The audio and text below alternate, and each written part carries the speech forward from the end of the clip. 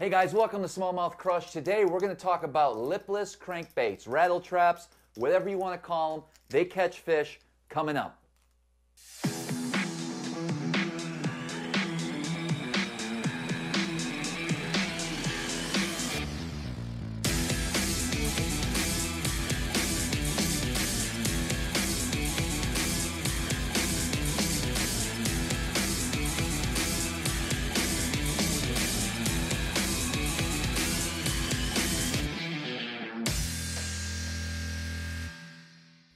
All right, guys, guess what? We are fast approaching our 1-month anniversary for SmallmouthCrush YouTube channel. It's been a blast. I appreciate the support. Please subscribe to my channel. Please leave any likes, any comments on the videos, anything that you want to see in the future moving forward. And don't forget, we're still giving out this jersey, the Mercury Pro XS, Gold Boldly with Mercury. This jersey is going to be given away April 17th, so in a few days. All you have to do is be a subscriber to the channel, like and comment on any video that's in my channel, and you could possibly win this jersey. So we're going to give that out on Tuesday, so look forward to that. So let's get into it. Let's talk about rattle traps, man. Lipless crankbaits. They're a great tool for me. All right, guys, when it comes to lipless crankbaits, rattle traps, whatever you want to call them, there's so many different varieties out there, so many different styles. I have a few narrowed down that I'll share with you to help you at least narrow it down to some specifics as far as what I look for in a lipless crankbait.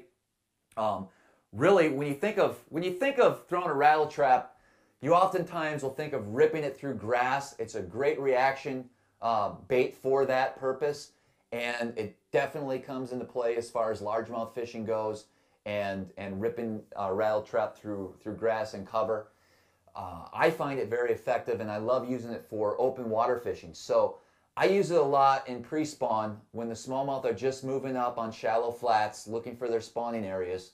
And it's a great search bait. You can cover a lot of water, you can move quickly, and you can chuck these things a mile and really look for that reaction strike from a smallmouth. There's a couple different retrieves that I like to use, and we'll get into that in a little bit later. But let's first start out with some of the brands and some of the styles and colors that I like.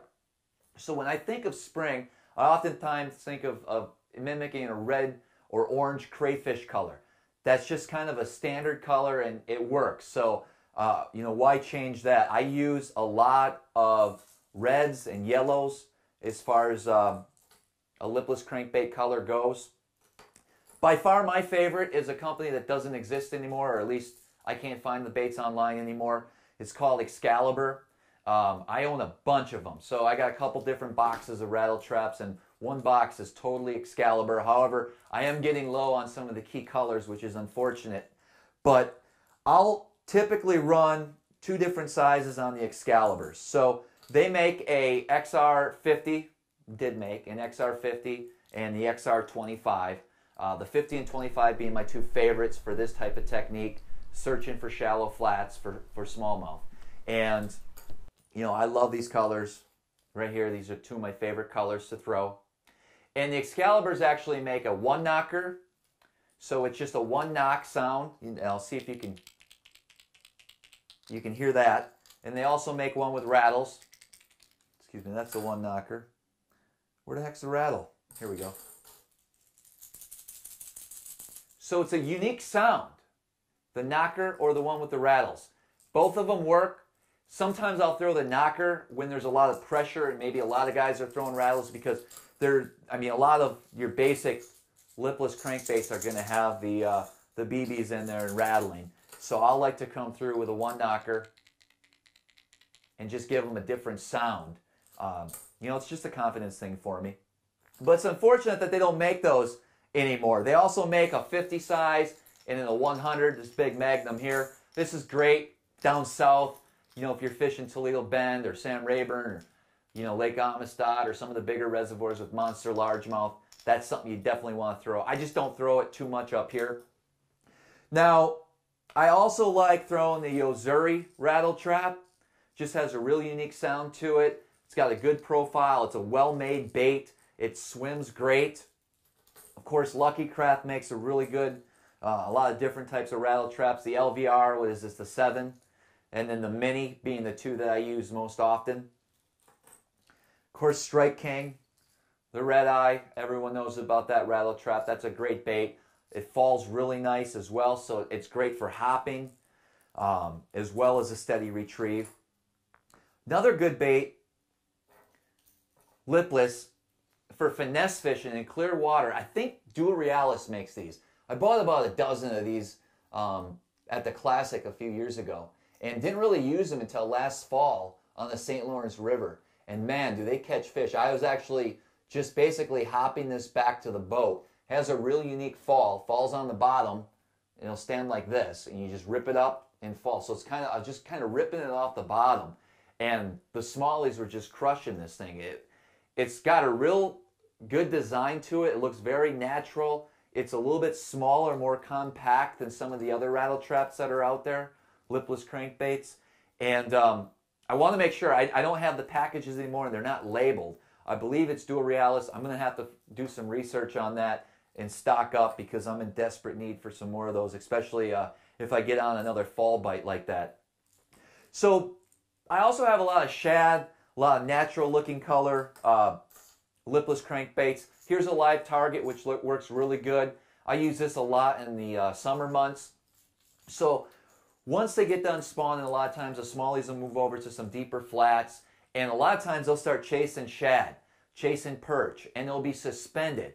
A lipless is a great way to catch those suspended bass that are out in open water. So whenever you get fish that are actively feeding, if you can't get them going on top, so if you can't get them going on a spook or a pop bar or something like that, and if they are still busting and you can see the area that they're in, or if you go over with your electronics and find the bait fish and see the fish down there, it's a good time to pull out a lipless crankbait and just run that through at that depth and try to see if you can get a reaction bite on those fish. Oftentimes you can.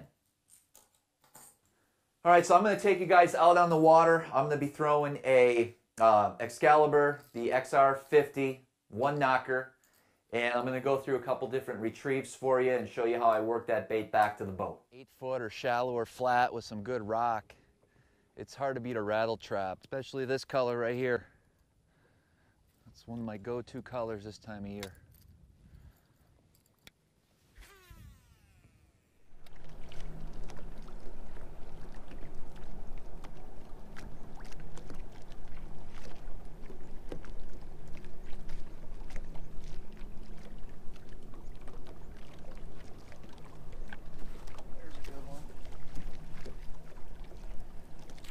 Nice smallie. Real nice smallie.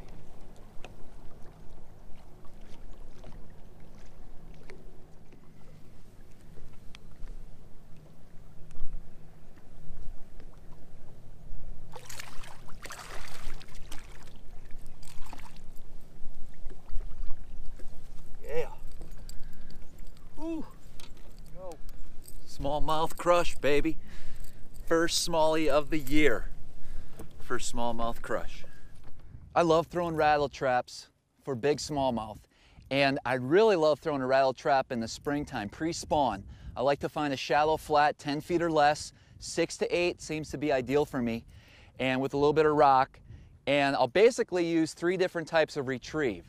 So I'll throw the rattle trap on a crankbait rod, like one you throw like a DT6 or a smaller crankbait. You want a real good flexible rod that's going to be giving enough to be able to keep those hooks pinned in that fish. I throw most of my rattle traps with triple grips on them, and the longer rod will also help for a real long cast so you can cover a lot of water. But I'll just cast it out, and I'll start, especially, you know, for instance, it's 52-degree water temp. I'll use a medium retrieve and just keep that rod up and bring that back to the boat. Now I'll also do a pumping motion. So I'll pump the bait and let it fall on slack line, reel up the slack, and sometimes that can trigger some fish. And then I also like to just drag a rattle trap. So picture using a Carolina rig. That's pretty much what I do, is I just drag it, I reel up the slack. Drag, reel up the slack. So I experiment with those 3 types of retrieves, and then of course how fast or how slow really dictates what the fish are doing, the water temps, things like that. When I'm throwing a rattle trap in open water, I prefer 10 to 12 pound tests, fluorocarbon. And I'm just covering this area here, searching for some fish.